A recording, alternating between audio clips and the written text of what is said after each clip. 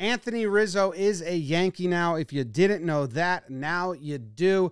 I watch the Yankees every night, and from watching Rizzo every night, I've learned that he hits the most foul ball home runs I've ever seen someone hit. It's mostly because he stands so close to the plate. If a pitcher pitches him in, he fouls it like into the dugout. If a pitcher pitches him in the middle of the plate, he hits those for foul ball home runs.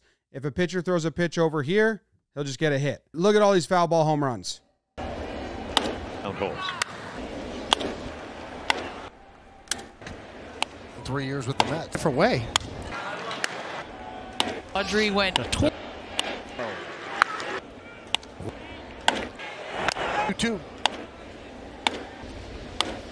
Drives that deep to right field, but foul. That's only in 2 months' time.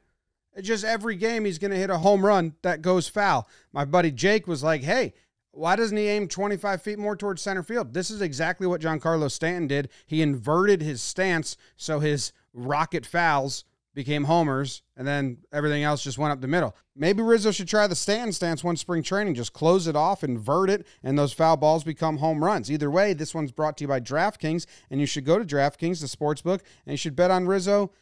Usually I say if a guy's hitting hard foul ball home runs, it's a foul ball indicator, and then you should bet on them to hit a home run the next game. But with Rizzo, he just does it constantly. So go to DraftKings, download the sportsbook, use promo code Jomboy, and just, bet responsibly on whatever you like.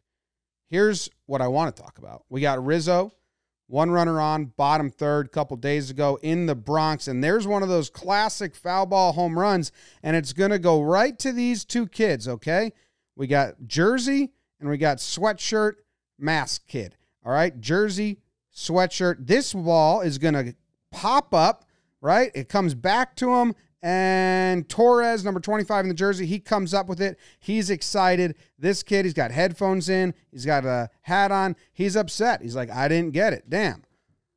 What are the odds a foul ball comes right to me, and I don't get it? That's a bummer. The next pitch, Rizzo's going to take. He thinks it's outside. Says strike. He says, you think that caught the plate? Says, yeah. He says, it's a little off. Yeah, just a little off, Blue. So I know better than you. And maybe it was a little off. Next pitch, another foul ball home run. Courage thinks it's gone. He's going crazy in the second row. It's going. It's way up there. Is it? Will it?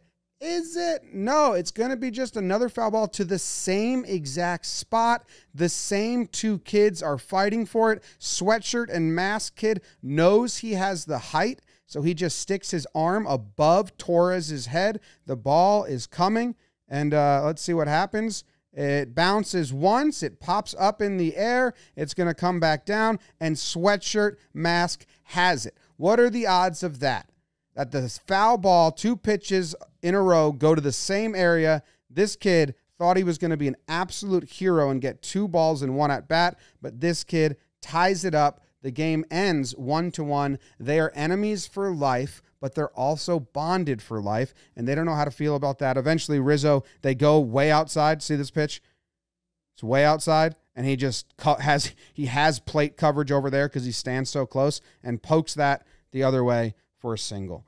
So that's a breakdown that probably not worth breaking down, but foul ball went to the same spot, and I was like, whoa, full moon? Go to DraftKings. Use promo code Jomboy. Bet on Rizzo to hit foul balls. I don't think they have that bet. I don't think it's real. If they do, I'd take it. I'd put a lot of money on it because foul balls are here every game. Rizzo hits them just really hard and far. He wins the hardest, most foulest of foul balls every day.